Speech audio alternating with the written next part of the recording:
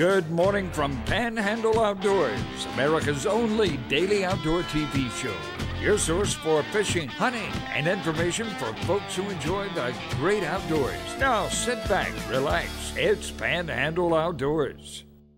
Good morning, folks. Welcome to Panhandle Outdoors. I'm Winston Chester. Glad you're here this Monday morning, starting off a full week here in July.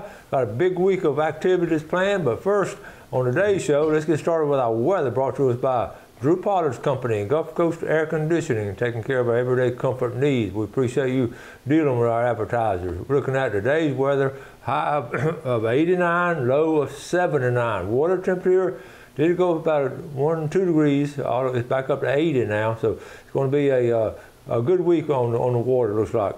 Our Monday moon phase, we have a new moon coming in. Last night was tonight will be the new moon, and so we're just going to start. We're 2 weeks away from some strong activity with the moon, but the dark nights now are really good for floundering, so I hope you can take advantage of that. Our tide chart brought to us by Kent Forest Lawn. We're looking at our 17th right here in July. The whole week is great tides, all the way up to Saturday, and Saturday will be some neat tides. Our Monday moon forecast is brought to us, of course, by Coca-Cola out of Panama City. We appreciate their sponsorship. Let's take a break. We'll come right back with our special guest.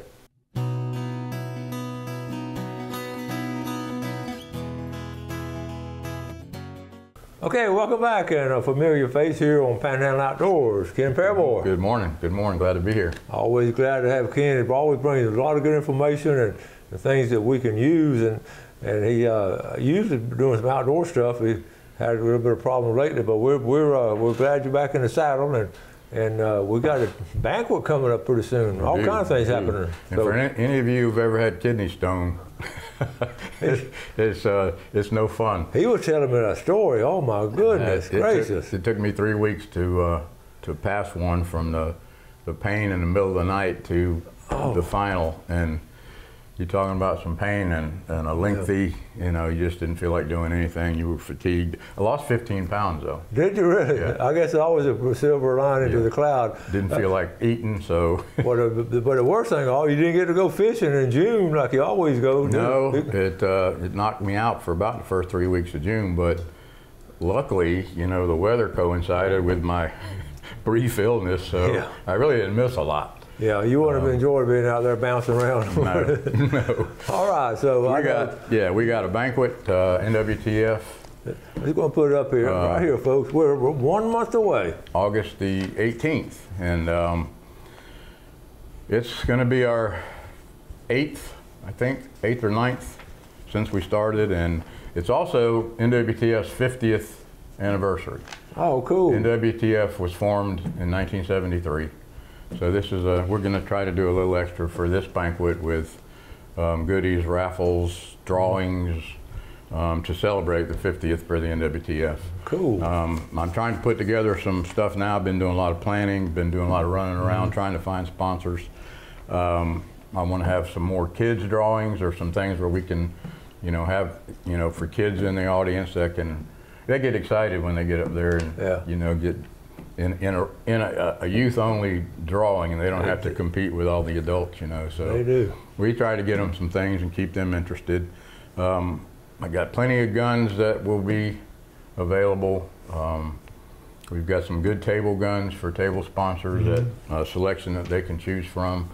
So if anybody out there, it's going kind of slow right now, but always looking for sponsors, and we'd love to have you come help us celebrate the 50th. Already got the barbecue, the dinner lined up, so we've got the food's covered. The venue is the same place it's always been. Same auctioneer, which is a hoot most of the time. Yeah, he is. And a lot of good items. I'm getting some items donated, or attempting to get them donated, so we'll have extra, raffle items.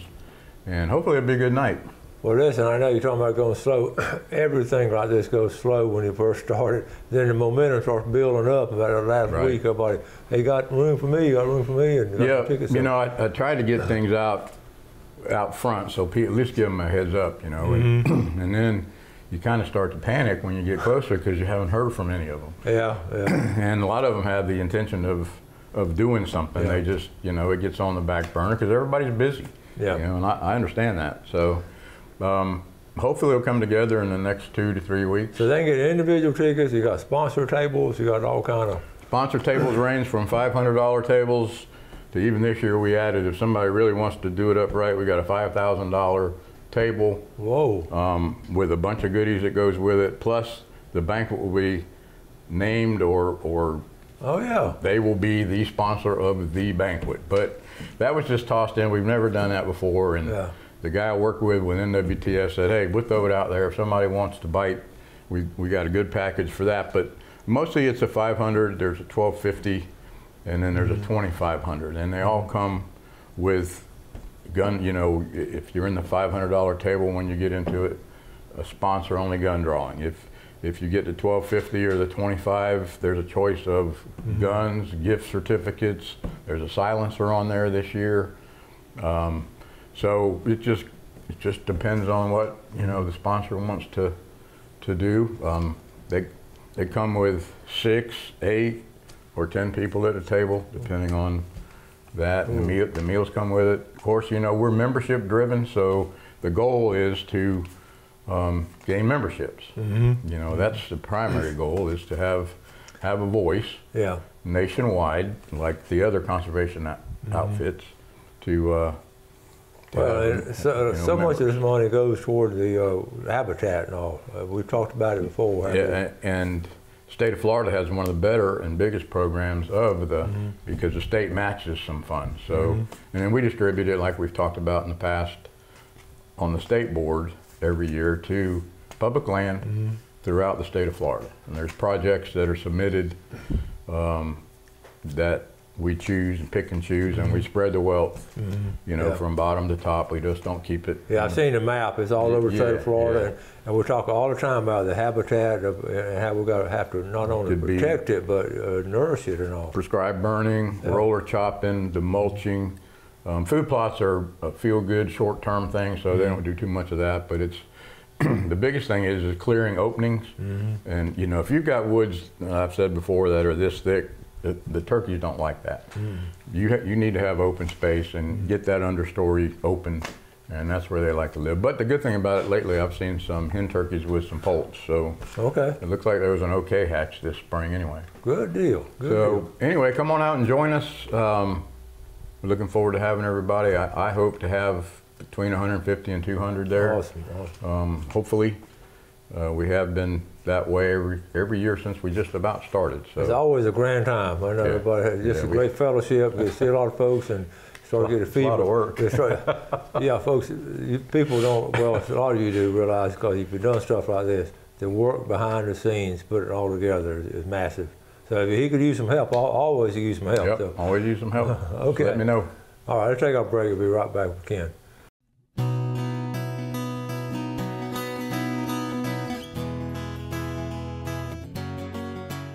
Okay, welcome back. We're sitting here talking to Ken, and so many of us are in the same boat. We have all these plans about fishing, doing this and doing that, and then life gets in the way in some of the oddest ways, and y'all know what I'm talking about. So here you are, June, you got, all of a sudden you get down with a kidney stone in a couple of weeks, and then what, lightning hit the house? What happened? Well, you know, we had that week of all those storms. It seemed like it was every day. Well, lightning struck the power pole right on the front of the house by the street. And the modem, the television, the camera system, my security system, garage door opener, microwave oven, and about a week later, the freezer in the garage, which could have been going to go, or it was that. But we had, you know, I don't know, over $1,000 worth of stuff we had to, and then getting all these companies, you know, the cable, and to get them to come out or do something.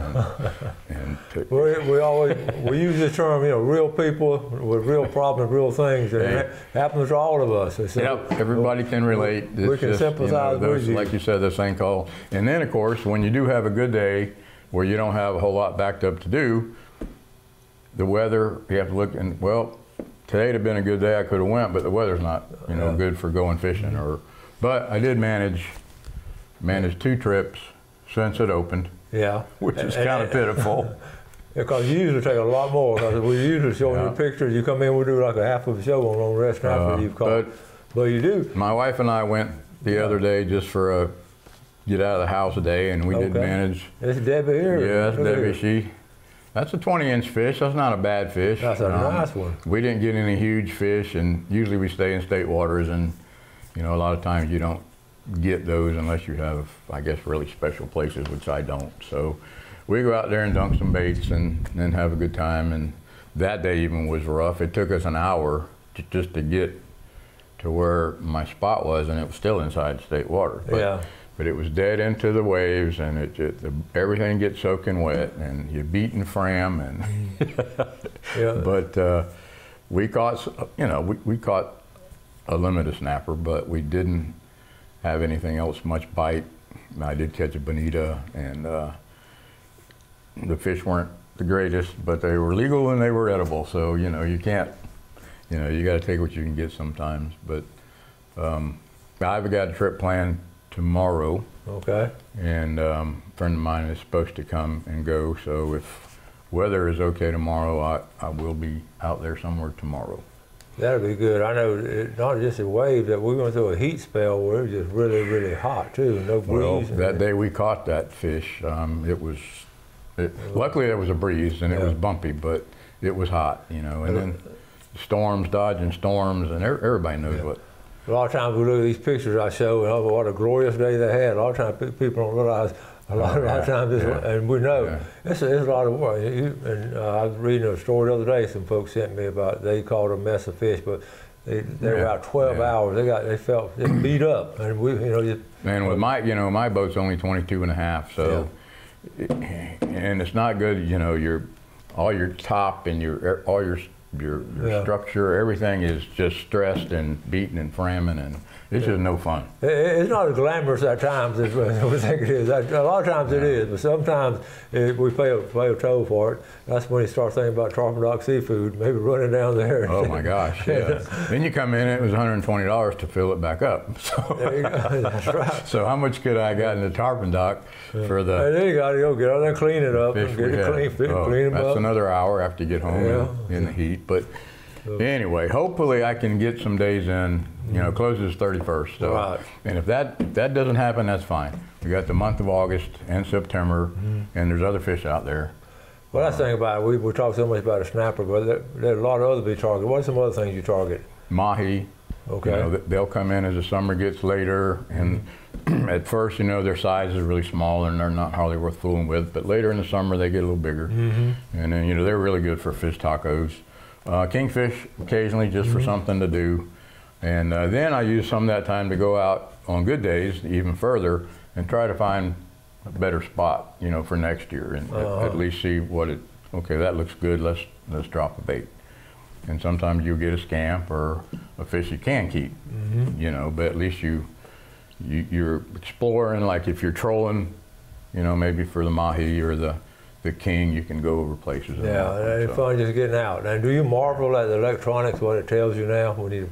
Yeah, and I don't have fancy stuff, but yeah, I mean, you can see off to the sides. And I know, I don't have all that stuff either. I go with people that have that. And I just, you know, those of us up in age, you can't even figure out how to work them.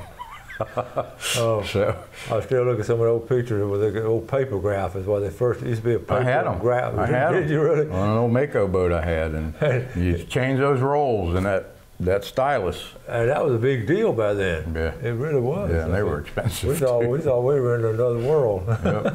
Little did we know what the future was going to hold. Yeah. Have you get a chance to do much inshore fishing? Well, that's what I keep telling myself. I said, you know, I need to get back into or start learning some of that, because it'd be a good backup to going off and getting beat up and spending all this fuel, and you know, and I just haven't done it.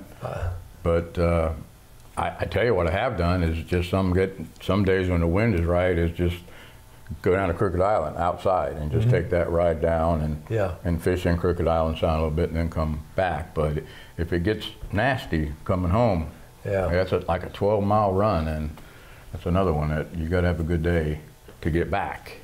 You know, and but that's a fun trip. There's a lot of wildlife and birds, and dolphins and all the other stuff. Plus, fishing down there is pretty good too. Now, have you been down to the Keys lately? Y'all had a trip down there lately? You got one planned? Or? Been a long time. Every time it seems like we have something that, planned to do or go down there, something comes up. But it's been a long time. Is your son still fishing down there? He's still down there. He's actually running dolphin and sightseeing tours more now than he is fishing because they're more economic and it's crazy. The more people want to do that. Everybody wants to snorkel. That Lou Key Reef is right there from them, and there's all kind of reefs and fish. So he kind of took what he was doing here, the dolphin tours and the fishing, and he went down there. And the one thing about doing that kind of work, these guides I feel for because they had the pressure on them every day to catch fish, catch fish, catch fish. And something like that, that reef's going to be there. The kids every day, so and the water down there is beautiful. I can see them doing that. And it's a lot more economical. You can take more trips per day. If you do a 2-hour trip, you can get 3 or 4 in a day. But these captains here, Harris lives right down the street from me. Yeah. They leave at 3 in the morning. They got to get the boat ready, and then it's some days he does 12 hours. I know. They come in, you got all that to put up with, and clean it, go again the next day. Yep, that's right. Let's take our final break. We'll be right back with Ken.